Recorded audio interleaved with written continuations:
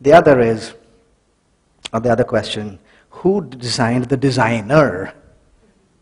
Excellent question, actually, because we're looking at logic, right? Who designed the designer then? Logical, good question.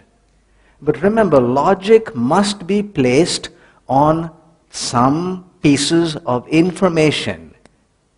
You need two things if you want to make a conclusion that's a good logical conclusion. You need some pieces of information on which you use logic.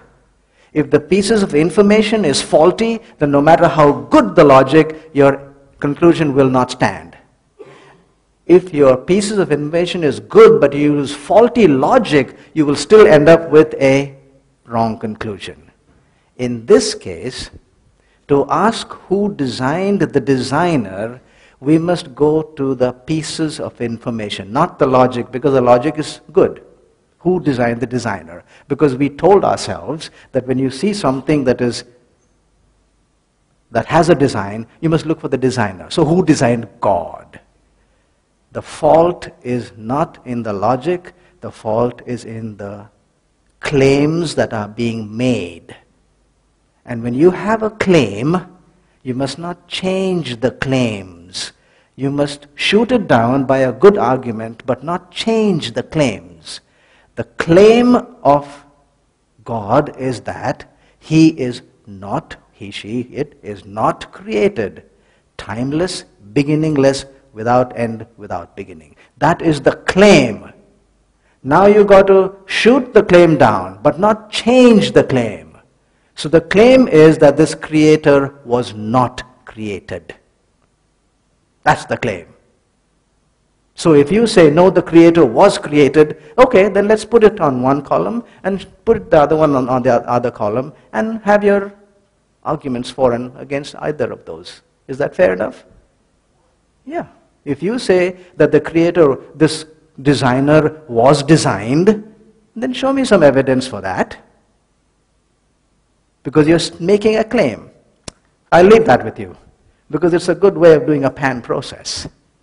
Go ahead. And that's your search. And that is the way you look at it. But I would suggest, do not change the claim. That will not be fair, because if you do that, then you can win all the arguments on earth. You can just change the argument there and then shoot it down from here. That is not being reasonable. Don't change the claim. You have arguments for and against the claim, but don't change it. That's my response. It's not an answer, it's a response. Here we go. Formation of granite. Now, if the background to this is the idea that if there is no God in existence, then the processes that formed what we now know as the earth took millions and hundreds of millions of years. If there was a God, then there is a possibility that the God could do what is known as creation and snap his fingers and it'll happen, boom, just right there. The formation of granite. We know how sedimentary rocks are formed, layer upon layer of sand, and then over a period of time they get compressed and form rock. We know how igneous rock is formed. It's lava that becomes rock later on. We do not know how granite is formed. There's only a theory. And in that theory, the material which was gaseous in stage coalesced or got together, and under a certain pressure and temperature became granite. But that is a theory. Granite has never ever been formed by those pressures and temperatures and material. Never. But here's what we have so far. There is something known as polonium halos. Now what's polonium? Polonium-218 is a radioisotope. What's a radioisotope? A material that gives off radiation. And any material that gives off radiation decays or becomes smaller in quantity itself. It'll give off the radiation and then become smaller. So when you look at the mass of some radioactive substance, we talk about half-lives. In other words, how much time does it take to become half its size? Uranium-238 has a half-life of 4.53 billion years. So if there's a bitty little piece of uranium here, it will take 4.53 billion years for that material to become half its size. Polonium-218 is what is known as a primordial radioisotope. In other words, there is no material from which it came. Most of the others, when it decays or becomes or gives off its radiation, becomes something else, like uranium, then becomes radon, radium, and then finally it goes on to lead. Lead stops because it's not a radioactive isotope. Polonium-218 is a radioisotope that is primordial. It doesn't have a previous precursor or something that it came from. Polonium-218 has a half-life of 3 minutes. So it stays for 3 minutes and half-life and becomes half. If you pull it to its full life, it's about 5 hours. People talk about half-lives as the life. So we'll leave it at 3 minutes, but you can use 5 hours too. It has a half-life of 5 hours. Now, suppose there's a bubble that is caught in a block of ice. The bubble lasts for only 5 hours. How long do you think then that we should say it took for the ice to form? At least 5 hours, not more than that. If it took more than that, the bubble is gone. Are you with me? I'll say that again. If a bubble is going to last for only 5 hours and then it's gone, and we do find a bubble in a block of ice, then we can reasonably deduce that that ice caught the bubble in a period of 5 hours. Because if it took longer than that, the bubble is gone. Polonium-218 has a half-life of 3 minutes to 5 hours, a full life of 5 hours. When it decays, it gives off radiation. And when it's in a substance, the radiation causes what is known as a signature halo. It forms a halo around in the substance itself as it gives off the radiation. So if a material has caught a halo, then the material was formed between 3 minutes and 5 hours. Is that reasonable? Yes, that's what the reasoning is. Polonium halos, an exceedingly large number of polonium halos are embedded in granites around the world, including in Yosemite, where I've gone to those huge, gigantic granite rocks. Every granite rock that they have tested around the world has polonium halos embedded in huge quantities. It's an astounding conclusion.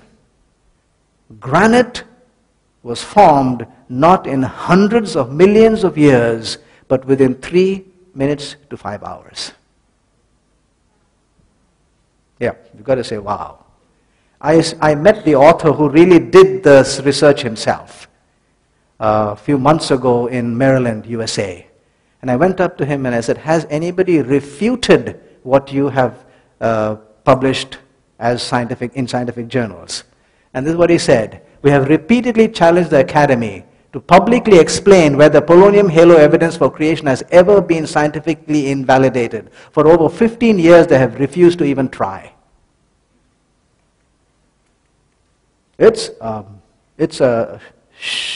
quite an amazing piece of information from the scientific world. And it's been there for 15 years now. And I asked him, has anyone refuted? He said, not to this day.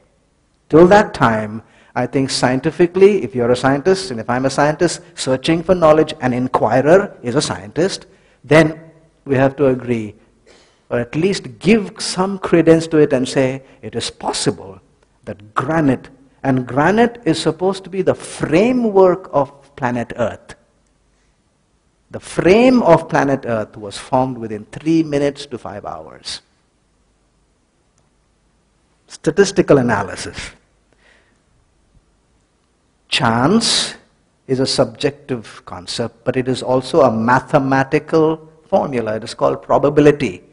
What are the chances that this will happen? Okay, you put all the factors into the formula, And then the formula churns out a number, and it's 1 to so-and-so. In day-to-day life, 10 to the power of 8, which is 100 million, if something is going to occur 100 million times, and it probably will not occur only once, then in day-to-day life we say it's a fact. If it occurs only once, and will not occur 10 to the power of 8 times, that is 100 million times, then we say it's not possible. This is day-to-day life. When it comes to scientific evaluation, the number goes up to 10 to the power of 15 or 1 quadrillion. If you want to build a drawbridge or shoot a rocket into space carrying people, or make a roller coaster, then the principles that you use for building those things have to go to a point of 10 to the power of 15. In other words, the principle must sustain itself 10 to the power of 15 times and chances, and be probably not there one chance, and only then they will use that principle, because life is at stake.